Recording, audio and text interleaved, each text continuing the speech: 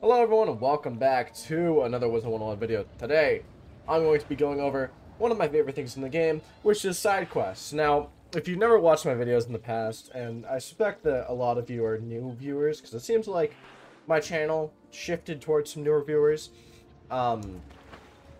you might not know, but I love side quests. Side quests are my favorite thing in this game, and I think that everyone should do them at least once if you're interested in the story. But that's beyond the point. The reason why I like side quests so much is because they add to the world. They add to the game, they breathe life into the game, and they give it more flavor. So this video is going over what I believe to be the most iconic side quests in Wizard101. In no specific order, I'm just going to go over them. Go over which ones I like, you know, that kind of thing. You know, and maybe you'll like them too. I know that a lot of these are, as I said, the more iconic side quests. I'm going to turn this down slightly. The more iconic side quests in the game. So, let's start. First, and this one literally has to be the most iconic in my opinion in this game, it's Hechal Dim. Now, if you've never done a side quest, I would definitely recommend it. They're really interesting. But, I always, without fail, every time I enter Krakatopia, I do Hechal Dim side quests. And that's two reasons for that. One, they give a lot of XP, which is really, really nice. I think the entire quest total gives like 3,000, which is more than all of Wizard City put together, which is just great, right? And then, two is the actual story contents. There's multiple parts of it. The first part of it is going over to Sergeant Major Talbot over here and asking why he's looking at Hechal Dim strangely. We learn that he's curious why he's a purple Mander when every other Mander we've seen is green and red and blue. Now, this is something interesting, and you learn about some Mander lore here, is that each of the Manders, when they are born, will have an element that they are identified to. So you can see over here, like, Manders that are, like, correlated with the Tomb of Storms will be purple. Green means they're not correlated with an element.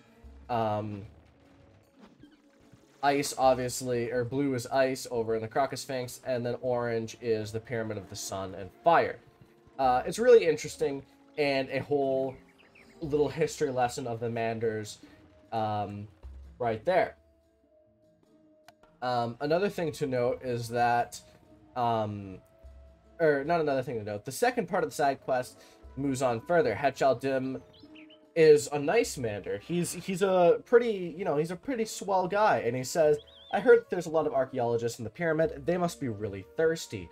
Go get some water from this well and bring it to them. So you go over to the well, you bring it to him, and Professor Winthrop is like, oh my god, this is the best water I've ever tasted. All the water here is salty so far. I really appreciate this. Bring this to my other friend. You bring it to him, and they're just amazed, and they're very thankful. You go back to Hechal Dim, and he's like, yo, so I heard about this legend of a chamber with two obelisks, and you know it's like a legend passed down on my people. I want to investigate it. So you go to Professor Winthrop, ask him if he knows anything. He's like, I don't know. Go to this archaeologist who knows about this kind of stuff. You go to the door, you read the inscription, you go back to Hechal Dim, and he's like, oh no, go investigate, and you find out that there's an evil Mander who's been enslaving the ghosts of other Manders inside the pyramid. You beat him, and you save a bunch of Manders. I think that this quest line is really charming, and is one of the best in the game, in my opinion, and I really love it. I think out of most side quests, it's one of my favorite in the game. I'm going to go to the next side quest I think is iconic, and I will be back then. Alright, next on our list is a side quest that I don't know if a lot of people have done, but it's one that is just super iconic, and back in the day, I remember it used to be very difficult, is Marla Stinger and Sunken City. Now, the whole premise of this quest is basically, she's doing an assignment for Professor Drake, Cyrus Drake, and basically, she's doing one on the myth named Grub, and it's basically this evil overlord kind of guy. You go to Cyrus Drake with her paper, and he says, Grub isn't real, you loser, D. And she's like, what? Ah, that sucks. We need to go into Sunken City and procure some evidence, so you do. And Sunken City back in the day actually used to be rather difficult, not gonna lie. Because everything in here has, like, I think 600 plus health, and then, like, some of the, I think the final boss even has 1,000 health. And what's important about that is that the level you usually do this is around level 10, which means that all of these bosses that are, and enemies that are a lot stronger than even, honestly, they're about Marleybone levels. So you're doing it way earlier than usual, and you go through this entire street. It was, like, also iconic for getting dragged into back in the day, because the drags had a super long radius, and the sidewalks weren't even safe. So, you know, I always loved this quest, and originally, Marla Stinger, you know, we go to her, Grubb's castle, and she's like, procure some evidence, and then you go and fight Grubb himself, and kill Grubb, and then she's like, what? I just wanted you to get evidence, and then you murdered Grubb? Lit. And then you go, and then Cyrus is like, I guess this evidence is sufficient. A-. And then you can see why Cyrus Drake is just not a very likable guy, right? Is he continues to give her an A-, despite that. And I think Cyrus Drake, in my opinion, was one of the more iconic characters in the game. Next, we're going to go to Marleybone. And Marleybone, in my opinion, has a lot of side quests that I find iconic. I've done all the side quests in Marleybone multiple times, just because I really like Marleybone side quests. Same with Mushu. They're very charming, and really just very nice. The iconic side quest of Marleybone, and this is the one I think is the most iconic, is the Scotland Yard quest line. And you actually get a badge for doing it, I believe. I think it's, is it Member of the Watch? Or no, it's on, is it Member of the Watch or Honorary Detective? I don't know. But either way, you get a badge for doing this. And basically, there's a bunch of prisoners in here that say that they've been falsely imprisoned, but the officers don't really have the time with Meowiardi out and about to actually solve the cases. And it turns out these prisoners are falsely imprisoned. And I always thought that that was an interesting premise, is freeing falsely imprisoned people from prison, and doing it, you know, the legal way, and not breaking them out. I mean, I'm all for breaking people out of, you know, of the pigsty, but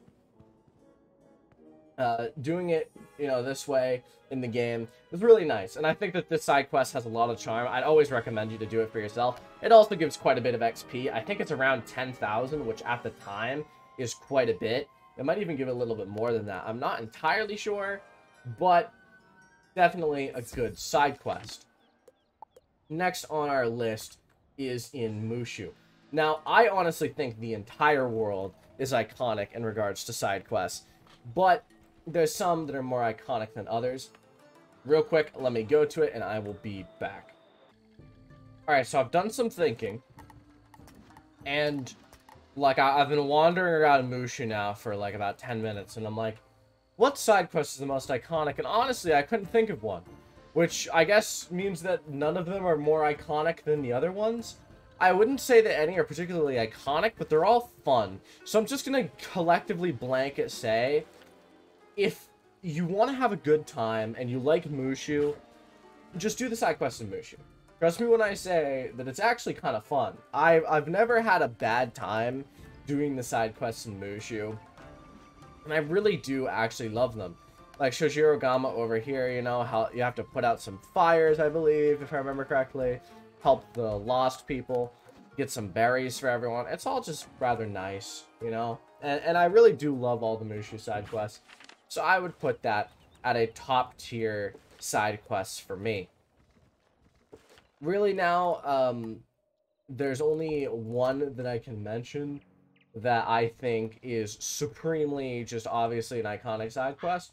And I'll be back once I'm at it.